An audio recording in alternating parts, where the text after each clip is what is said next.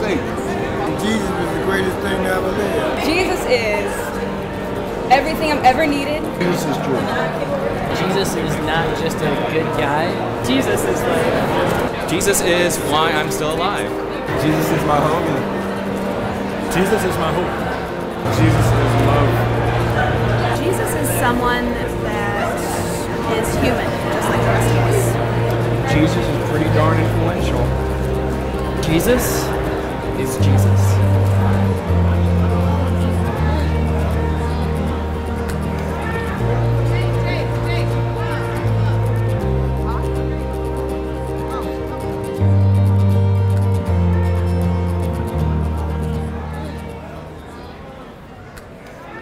My name is Mark Rossi. I'm one of the elders here at Severn, giving Ryan a break as he prepares for this week and delivering a message on Good Friday and then on Easter Sunday. If you're visiting us here today for the first time, welcome. We're blessed, really blessed, that you've chosen to spend an hour or two with us this morning. Today, I have the privilege of sharing God's Word with you as we prepare to bring to an end this series that we've been calling Jesus Is. And we'll end that with both our Good Friday and our Easter celebrations. As Aaron mentioned to you, we're going to have a Good Friday celebration here, a service on this Friday. Yes, Easter is upon us. It's going to be a really special time. Good Friday is a really solemn time when we can reflect on the work that Jesus Christ did on the cross, leading up to the cross. And then following that on Sunday, we'll celebrate his resurrection. So come, bring a friend. You know, it's well known that people are most open to coming to churches 2 times of the year. That's Christmas and Easter. So it's upon us. Bring a friend, bring a neighbor, bring a coworker, bring somebody within your circle of influence, because I guarantee you they're going to hear the gospel of Jesus Christ preached here at Severn Covenant Church. You bring them, Ryan will scoop them up, and they'll become part of the family. So following the Easter service, Ryan's going to kick off a brand new series from the book of Acts, and he's going to call it The Roots. Really cool. It's from the book of Acts. It's really important that we understand where we came from so that we can know where we're going. I'm really excited. It's going to be a long series. It's going to be a great series. So again, tell your friends about it. We're going to do some great things here. So spring is here. At least the calendar says that spring is here. Right? The equinox has passed. There's more daylight, then there's darkness. It did get above 50 one time last week, right? It certainly didn't feel like that yesterday. It was down to 20-some degrees. But it is here. At least the snow and the ice has completely melted, right? Amen? It's supposed to be here. And I think I even saw some flurries yesterday. So I don't know. God has it all in control. But though the ice and snow has melted, I bet you if you look around with all the storms that we seem to have and the wind and so forth, this season left many of our yards in quite a bit of disarray. I don't know if you're blessed like I am to have trees in your yard and trees on the side of your yard and trees behind your yards. You probably have sticks and fallen branches and dead leaves all over the place. You know, when Patty and I got married, we lived in a little tiny house. Actually, before we were married, I bought this house. I always wanted to live on the water, and I found this little shack. It basically was 4 rooms on cement pylons that was on this little narrow lot. It was only 50 feet wide, but it was mine. And I rebuilt it, and then we got married, and she moved in.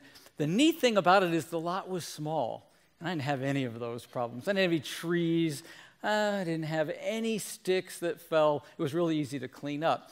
But then, as our family got bigger and my mom came to live with us, we decided to get a bigger house and a bigger lot.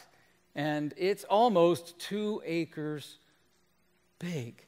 And it's completely surrounded by trees. I have no idea what I was thinking and why I did this, why I thought I wanted this much land. But yes, I have it. And you know, too, if you have gardens, you probably need to prune them.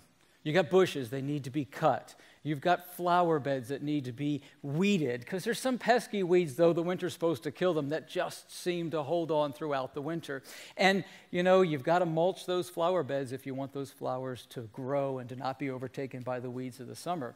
So it can be a labor of love, but mostly it's just hard work, right? But if you want your yard to look nice this summer, when you have those cookouts and friends over, you need to invest a little bit of time and a little bit of tender, loving care this spring, whenever it really comes. Leading up to Easter, we've been in this series that we call Jesus Is. In that series, we focused on the 7 I am statements that you can find that Jesus said about himself in the Gospel of John. Each of the I am statements recorded in the book of, in the Gospel of John, pointed to the deity of Christ. Each one a metaphor that elevated Jesus to the level of creator, to the level of sustainer, to savior, to Lord, titles that can only be claimed by God himself. So, such as Jesus said, I am the light of the world, where Jesus is the means that pierced the darkness of our spiritual bondage. Jesus said, I am the way, the truth, and the life, and I am the door. By saying this, Jesus proclaiming that Jesus is the only way, the only means to salvation. Pretty exclusive claim, don't you think? Jesus said, I am the good shepherd. He's the one who knows and cares and protects those that have been given to him by the Father, even with his life. And Jesus said, I am the resurrection and the life. I think I'll leave that one for next Sunday. And finally, the last I am statement is the one that I want to focus on today. And that was Jesus said, I am the true vine. I am the true vine. We find this as we come to the chapters in the Gospel of John. It's in chapter 15, where the text is leading up to the death of Christ.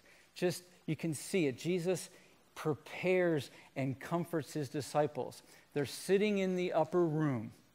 It's the Last Supper as we've come to know it. And he's about to reveal to his disciples what's going to happen that very night as Judas betrays him, as he's taken by the Jewish leaders of the time and handed over to the Romans. The very creator of the universe was about to subject himself to his own creation on our behalf. So he prepares them, he comforts them. And right before he makes this last statement, he reassures his disciples that though he's going to leave, though he's not going to be with them anymore as he had been with them for the past 3 years, that he's never, ever going to leave them high and dry. As a matter of fact, he assures them that he's going to send the Comforter, the Paraclete, as it's known in Greek, the Holy Spirit. And that Holy Spirit is going to live and to dwell inside each and every one of his disciples and in everyone who is a true disciple of Jesus Christ. Imagine for a minute what it must have been like that night. Just think about it. In the upper room, Jesus had just washed their feet, a sign of his servanthood.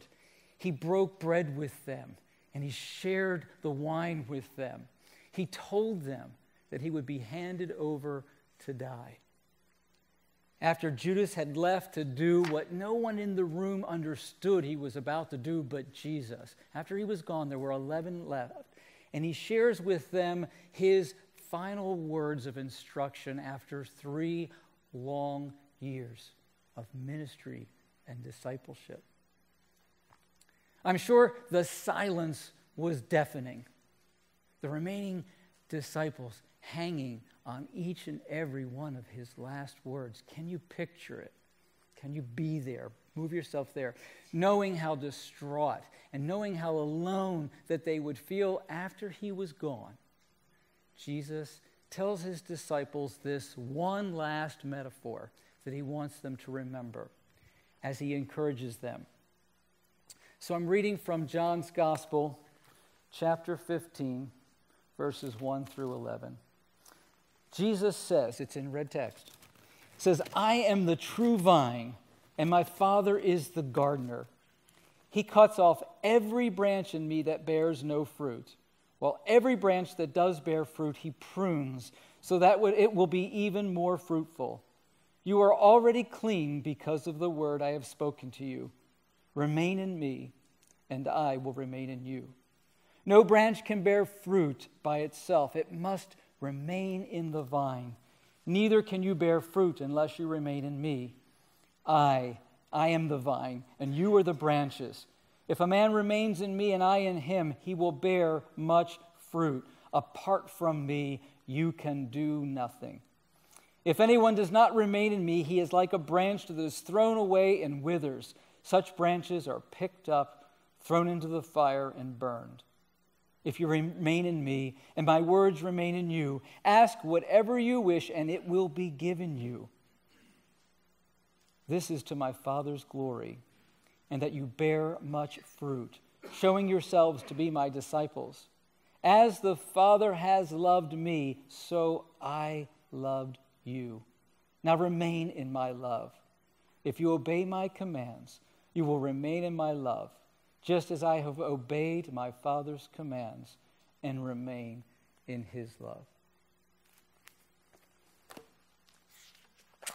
Father, I thank you so much for this opportunity to open your word, to prepare our hearts to hear it, to ponder and contemplate as this week approaches the depth of the sacrifice that you made on my behalf.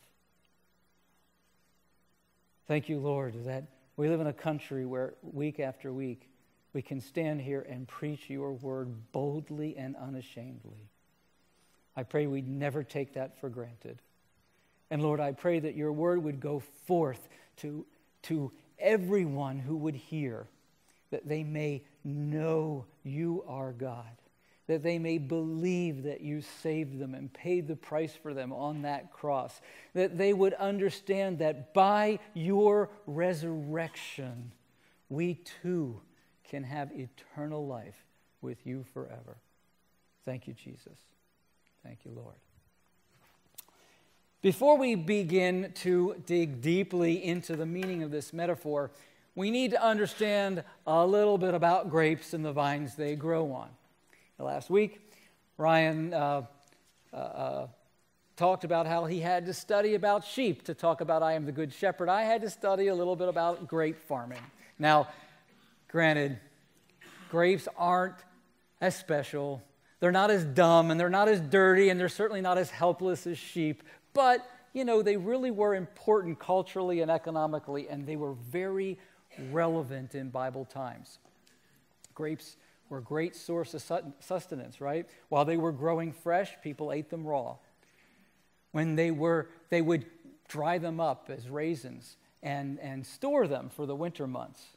They would squeeze them to pour forth the juice that would be used to make wine, to drink, and vinegar to preserve, right? They used the vinegar to preserve vegetables. Vlasic did not invent the pickle. Even back then, they used vinegar to preserve. I actually have a personal experience with vines. When I was a very young child, very young, like under 8, my grandfather had a backyard. It wasn't a big yard, but it was, to me, at 8 years old, it looked big. And way in the back corner of the yard was a grapevine. It was one of those kinds that was on a trellis, and the big woody vines grew up, and you saw the grape leaves on top and the grapes hanging down, and they were big. I just remember them being big purple grapes. And I remember when it was time to harvest, he would pick me and my older sister up, and he'd put us up on his shoulders as we reached up and helped to pull down those grapes. It was really a fond memory. And he had this big metal vat or bucket or whatever you'd call it, and he'd put those grapes in. And then he'd take my sister and I, and he'd wash our feet. And he'd put us in that vat, and we would stomp those grapes to squeeze out all the juice. And he'd pour it through a strainer into bottles, and, he made it into wine and whatever else he did. Well, a grape is a vine that's very woody from its roots, and then it grows up, and it becomes more fleshy, and it fills with leaves, and it fills with grapes. Uncultivated, though, left uncultivated, it'll get very wild and produce very little to no fruit, if anything, just little wild grapes. In Palestine, where Jesus lived and he taught, vineyards were everywhere. They were a very common sight. You could not walk that area without seeing vines. Typically, they were on the side of a hill because they didn't really require the most fertile soil. They could grow in rocky soil. Now, the farmer had to clear the really big rocks that are common on the hillsides in Palestine and in Israel, but he left the little ones because they were made of limestone, and they actually helped sweeten the soil. And he would clear out an area, he would flatten it, he would take and build a hedge or a fence around his vineyard to protect it from predators who would come in and eat the grapes, or even from thieves who would steal them. And right smack dab in the middle of the vineyard, you could see a watchtower. He would build a watchtower so that he could stand there and watch over his entire vineyard and protect it and guard it, because it was his lifeblood. It was the source of his income. It was the source of life for him. Now, the farmer, though, didn't spend all of his time up in that watchtower, because growing grapes takes an awful lot of work. Grapes need to be trained, and they need to be pruned, and they need to be the dead wood cut out so that the grapes will grow, the leaves will be removed so more sun can get to the clusters of grapes. So after he planted the choicest of vines, he would dress those vines so that the fruit was plentiful. The metaphor and the symbolism of the vine of the branches used here by Jesus was not lost on his disciples. So they would have been familiar with it. But in addition, this metaphor was used throughout all of the Old Testament, right? It was talked about by the prophets Isaiah and Jeremiah and Hosea. It was found in the Psalms. Go read Psalm 80. But in those references, the vine was Israel, God the vine dresser.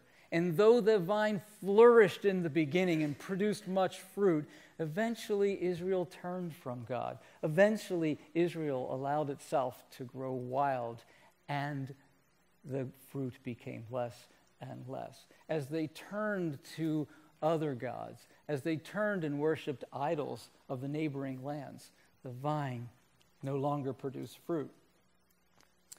But Jesus was not talking about Israel here. Jesus, which brings me to my first point, if we have the slide. Jesus, as the true vine, is the only source of life. This source of life, this righteousness that Jesus teaches here, does not come by belonging to a race. It doesn't come by adhering to a law or by doing good works, which we know, which he tells us can never save.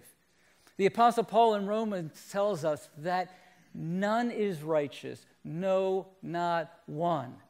That's me, that's all of you. We've all fallen, we've all sinned, and we've all fallen short of the glory of God. If you think I'm describing you, you're in good company. We're all the same way, because righteousness cannot be earned. Righteousness will never come from anything we will do. We can never be good enough to earn God's favor. But there is one who has done that on our behalf. The Bible tells us that righteousness comes by the grace of God through faith in the one that led the perfect, sinless life, the one who allowed his creation to nail him to a tree that he created and died so that we may live. Jesus said here, in this last I am statement, that he is the source of all life. We know he said he's the door. We know he said he's the good shepherd. We know he said he's the way, the truth, and the life. And here he's saying, I am the source of your life. Jesus is saying here, it was never about religion. It's always been about a relationship. It's always been about a relationship with me. And through his blood, this connection, or through this bond, this connection to the very source of life, through this bond, we can enjoy peace with God. We can enjoy peace at the hands of the vine dresser, God the Father, the one who made us, the one who called us by name, the one who grafted us in to his vine, so to speak, from the very beginning, from the foundations of the earth. And that brings me to my second point. And that is, while Jesus is the vine, mankind makes up the branches. Right? Branches on a grapevine come in two kinds. They are either fruit-bearing or they're barren. There's no other way. There's either fruit or there's no fruit. It's obvious from Scripture that fruit-bearing branches represent true Christians, believers in Christ, the grace through faith thing that I talked about. But the identity of the fruitless ones has been a subject of much debate. Either the barren branches are believers who have turned away and bear no spiritual fruit, or they were never really believers in the first place. Think about it. I bet you've thought of this in both ways in the past. To answer the debate, though, I think that we need to look within the context of this I am statement right there in the Gospel of John. Remember, the disciples were with Jesus that last night. He had served them. He'd washed their feet. He had loved on them. He had comforted them.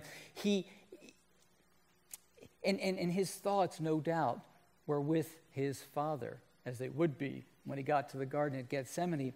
But he was also thinking about the events and the pain and the suffering. But he had one other thing on his mind. There was someone else he was worried about, someone else that he grieved over. Among the 12 disciples was Judas Iscariot.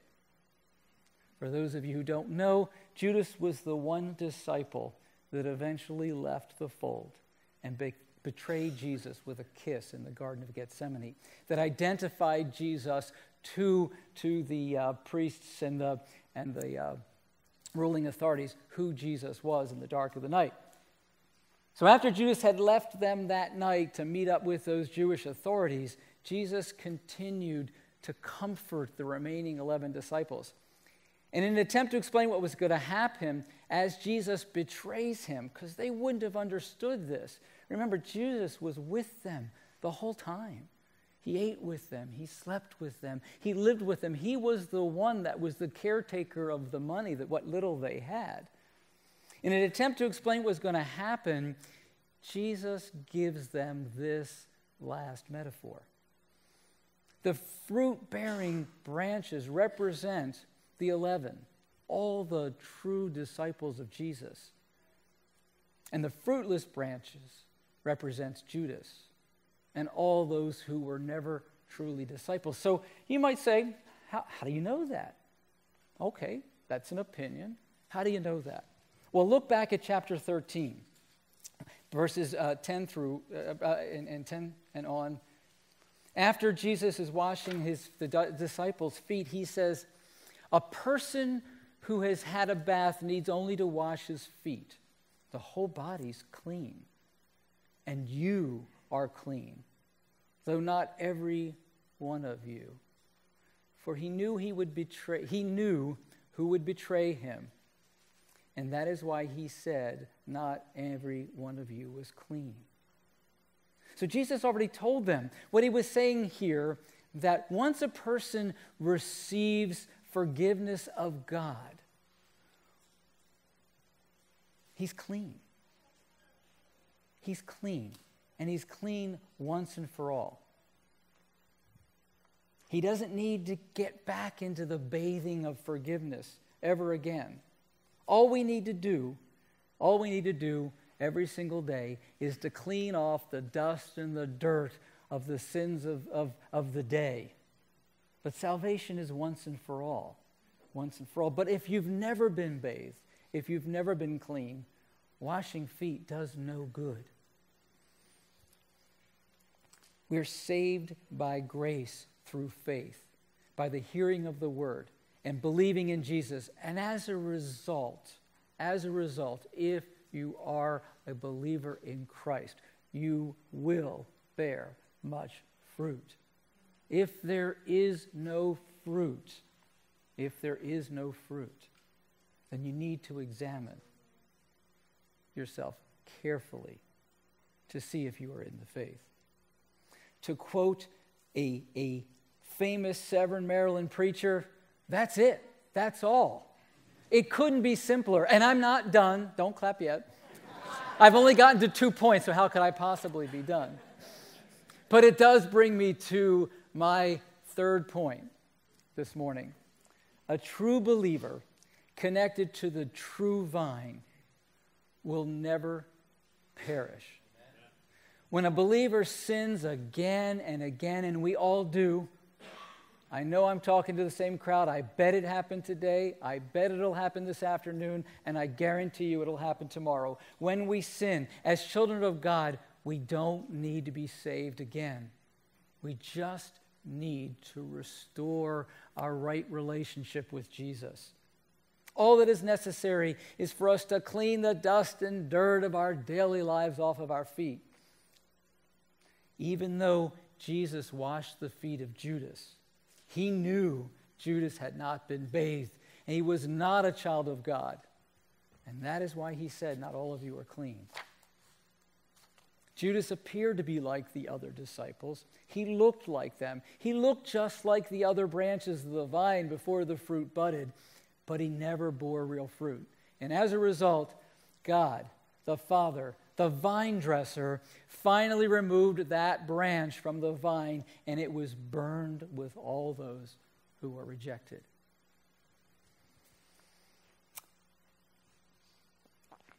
Some may argue, well, then how do you know that Judas didn't just lose his salvation? I think Scripture is very clear on that point, and Ryan brought that up last week. When he read about the Good Shepherd, Jesus said, my sheep listen to my voice, and I know them, and they follow me. I give them eternal life. They shall never perish. No one, and nothing can snatch them out of my hand. Here's the good news for believers. The good news is your salvation is secure. It's secure.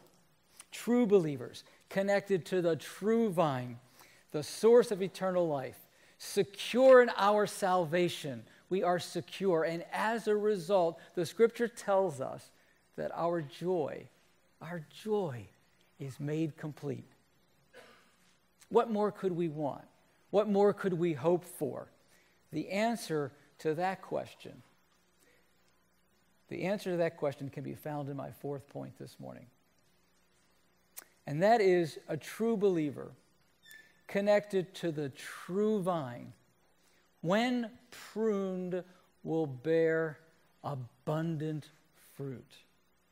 Key words, when pruned, will bear abundant fruit. It's not a point of whether you will bear fruit, but if you allow the pruning process, not only will you bear fruit, but you will bear it abundantly. As true followers of Jesus, our goal should not stop with our salvation. Salvation is a one-time event. justification, regeneration. It's a gavel that God slams down on the podium and says, thou art saved. Not because of anything that you have done, not because of anything that you could possibly do, but because of what my Son did on your behalf. A one-time event. We are righteous.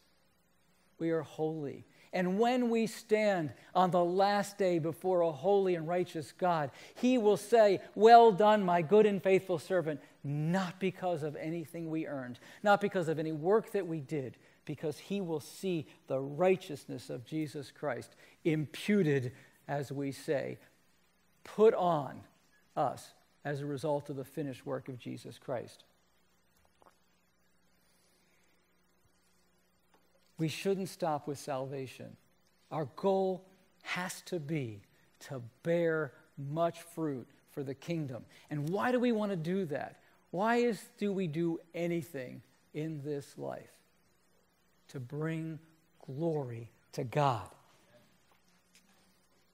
We bring glory to God, and while we are here, his command for us is to go into our sphere of influence, to go into Severn, to go into Glen Burnie, to go into Pasadena and Fort Meade and Judea, Samaria, and the outer ends of the world to make disciples of Jesus Christ until all are gathered. All are gathered. But also our deepest desires should be to fulfill the glory of the Father. We do it because he told us to do it. We do it because he wants us to do it. We do it because it brings the lover of our souls glory. And those desires, those deep desires to be fulfilled, those deepest desires will not come from our flesh, but they'll spring up from a desire to be known as a disciple of Jesus. We all know what our flesh can desire. But as we become more and more like Jesus, our desires for fleshly things are replaced with a desire to be known as a disciple of Jesus, the source of our very life, the author of that desire. But to achieve this purity of desire, we must be pruned, the Bible says. Pruned by the Father, by the vine dresser, who prunes every branch that does bear fruit. He's already gotten rid of the ones that don't bear fruit. But if you bear fruit, he says he must prune them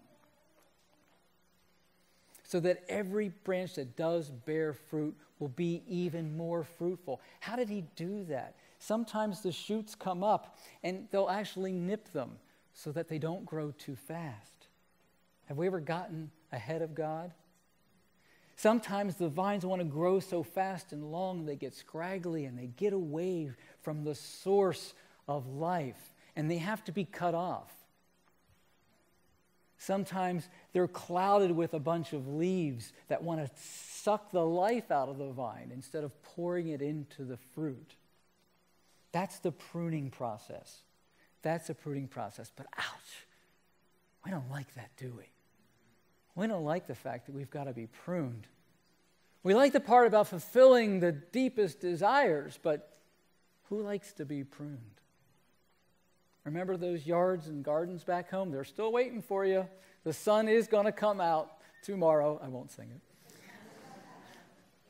They're not going to be cleaned and weeded and pruned, and they're not going to mulch themselves.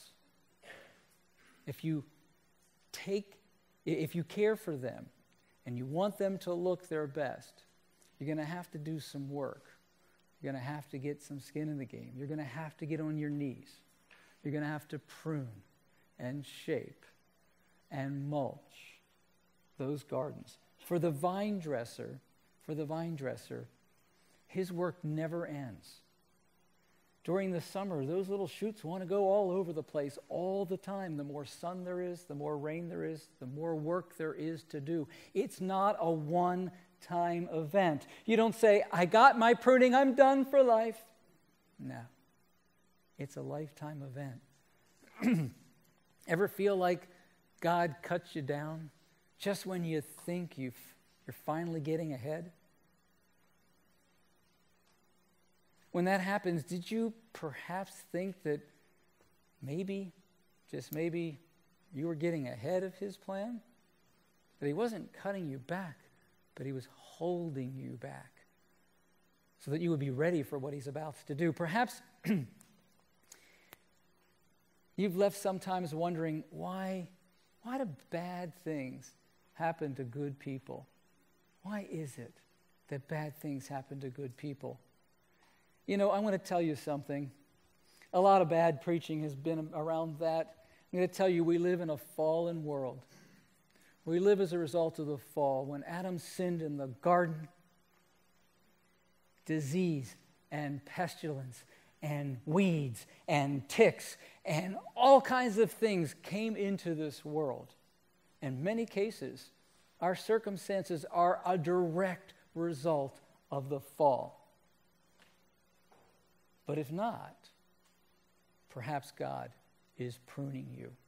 Perhaps God is molding you and shaping you so that you can bear much fruit for him. Sometimes he uses that vine dresser's knife. That knife just cuts things out that prevent us from growing and blossoming. Those things that block out the sun and rob the life-giving nourishment that comes from the true vine, from Jesus Christ. Things that we put in God's place, things that draw our attention, things that draw our desire. He wants to cut those out so that we can connect to the real source of our life. And sometimes that cutting comes in various forms. We are well aware of them. Sometimes it comes in the form of sickness. Sometimes it comes in the form of hardship or loss of a job or grief for a time. For a time. What Olympic athlete wins a gold medal without significant discipline and great personal sacrifice? What bodybuilder develops his muscles without first experiencing the pain of tearing and rebuilding? Whatever method God is using to prune us, to mold us, to shape us, be assured that his ultimate desire in that pruning is for our good, because he loves us, because he cares for us, because he stands in the watchtower all night and guards us, because he keeps us from those predators who would destroy us and those thieves who would try to steal, kill, and destroy, because he wants us to be fruitful to his glory. And he wants us to develop into the man or the woman of God that before the foundations of the earth were laid, he has called us to be. He wants us to be free from those fruitless branches that suck the life out of us. You know what I'm talking about. Those lifeless branches, those fruitless branches, they suck the life out of us and they leave us weak and ineffective and diluted in our efforts. If we remember that God is trying to make us more fruitful, we can look past that pruning process as he shapes us and fulfills his calling on our life. And just as we're called as parents, those of you who have kids, to mold and shape and prune the lives of our children, God does the same as he molds and shapes us into the very image of his Son, with the goal of making us holy and blameless in his sight. I know we don't feel most times holy and blameless in his sight, but that is his goal, because he sees us through the eyes of his Son. This is the process. It's a big word. It's called sanctification, but it's not a one-time event, just like the pruning. Sanctification is a lifelong process. And as we go through the pruning process of life, as we are sanctified, keep in mind it's for our good that Jesus does it. And that we will overcome it. We will overcome the pain of the pruning process as we strive every single day to become more and more like Jesus. Jesus, who is the source of our strength and hope. Jesus, who is the true vine, the only source of life. You will not find life in any other source. Jesus, or God the Father, who prunes the dead branches away that we may have life. That the branches that bear fruit are you and me, are believers in Jesus Christ. That we may have abundant fruit. That we may have abundant fruit. And do all that God has called us to do in this life for His glory. Are you ready to be pruned? Are you ready to get out the rakes and the shovels and the trash bags and pick up the debris in our lives as we become more and more like Jesus? Jesus said, I am the true vine. I'm not that one that we talked about in the Old Testament, Israel. I'm the true vine. I'm the source of life. And all you need is me. Amen? Amen.